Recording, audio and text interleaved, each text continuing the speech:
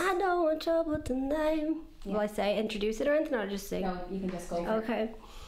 I don't want trouble tonight, I just want you.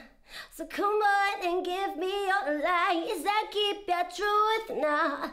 I don't need no trouble today, we've had enough. And make no mistake, you can't escape my love. I'm Emma Lou, I'm a singer and I have cystic fibrosis. Cystic fibrosis is basically, it's caused by a defective gene which causes really sticky mucus in the body, and it mainly affects your lungs and your pancreas. So basically that kind of lodged itself places, it's really gross, and builds up and causes infection.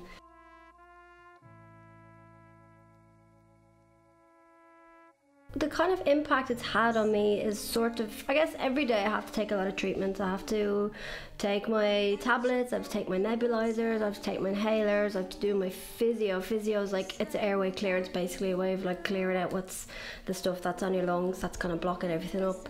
Yeah, the exercise is hugely important with CF. It's as important as your medications. I think that's what's kept me so well this whole time.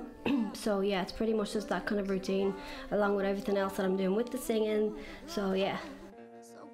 No one ever tried to put me off it. I think my parents, they were always very encouraging to me, and you know, even doctors, because growing up with cystic fibrosis, everyone's in every 3 months pretty much. I know in Ireland it's 3 months for your clinic checkup, so even as a child I went through that my whole life. So every 3 months they'd always be like, so what are you doing for exercise? And they knew that I sang too, and they'd always encourage it, because the more you use the lungs the better. If you can work them out as much as possible, it's a good thing.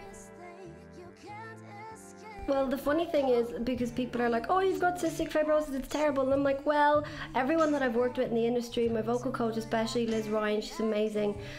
She said, she's pretty adamant that the reason that my voice sounds the way it does is because of my CF. So, I mean, I'll take that as a kind of positive thing from having it at least. There might as well be something.